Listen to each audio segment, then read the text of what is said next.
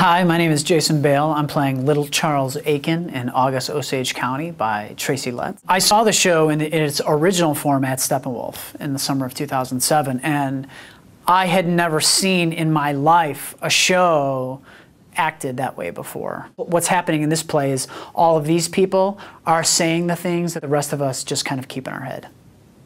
And that's why it's so entertaining to watch, because you wanted to say that to your sister or your uncle or whoever it may be for maybe 20 years. And Tracy Letts just decided, you know what, I'm going to write it down and see what happens.